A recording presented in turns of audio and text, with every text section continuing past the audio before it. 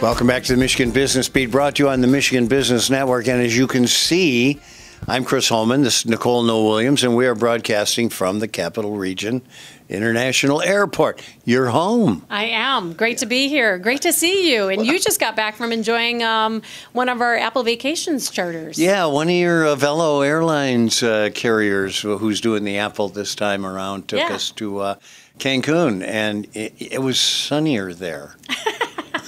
Yeah, we've, gosh, this is one of our peak years for the amount of frequency that we have for international service. So Cancun, Punta Cana, Montego Bay, we only have another week or so left, and then we wrap up our season and we'll start looking at what's coming on board for next year. You know, and I got to tell you, these vacation packages, it's the way to go, and especially if you have children.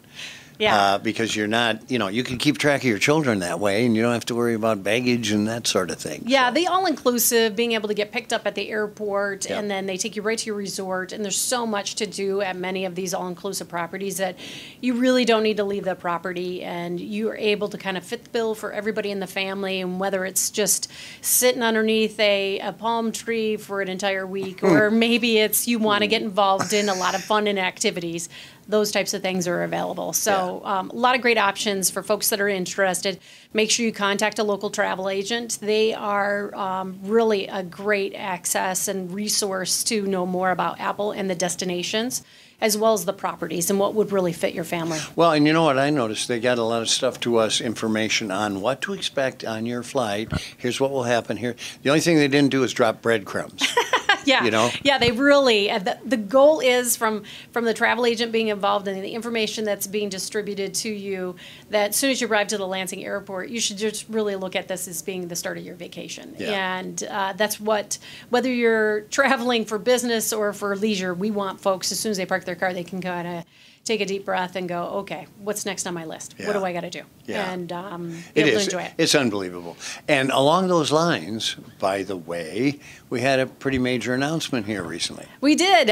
Breeze Airways announced new service out of Lansing. It'll start in October, and it'll be nonstop flights to Orlando International Airport and to Fort Myers. So this region's been wanting Fort Myers for a long time, and I know we've come close to getting some service in and out of here, but we're excited. October 2nd will be the start of the Breeze service out of the Lansing Airport nonstop. So we're really pumped that we've got this partnership, and they also kind of teased that there's other destinations and opportunities that are available, so coming around the corner. So biggest thing, we got to fill these planes. For folks that haven't booked yet, hit flybreeze.com, so flybreeze.com, and that's where you can go get details and information about booking.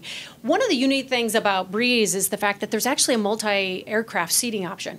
So when you think if you're flying on a legacy carrier like a Delta or American type service, you may have a first class, a business class, kind of your economy. Comfort. Yeah.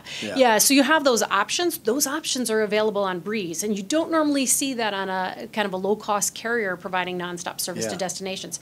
And Breeze offers that. So for folks that really want that extra leg room, want to be able to relax a little bit more, there's seating options that are available when you go in and start looking at making your reservation. That is pretty unique, especially for, like you said, a low-cost carrier. And service is available on the aircraft. Yeah. So a cocktail, a snack, those types of things are available depending on where you sit on the airplane. Yeah. So make sure you look at options, and we're asking folks to fly Lansing first. So check those flights on Breeze. Yeah, and do that, because I have found a lot of times if I'm going to a destination connection in Detroit, if I drove to Detroit and took that same flight I'm connecting to, it would be more expensive than flying out of Lansing. So you really have to just go online.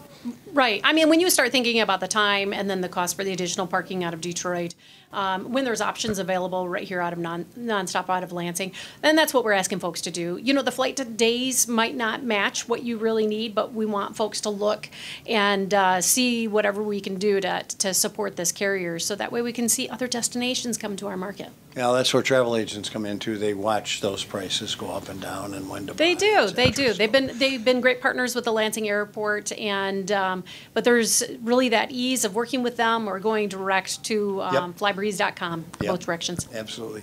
All right, so let's talk a little bit about some grants, et cetera. And I want to posture this by saying, this is not thumbing our nose at anyone. We got money. This is, if the government wasn't giving you the money, they would think you were a bad ROI or a bad bet. Yeah. So obviously, they're looking for progress here. Yeah, and we've been able to, I've been back for 2.5 years, and we've had multiple projects that we've been awarded grants, whether it be competitive grants or congressionally directed spending dollars on projects that really focus on infrastructure.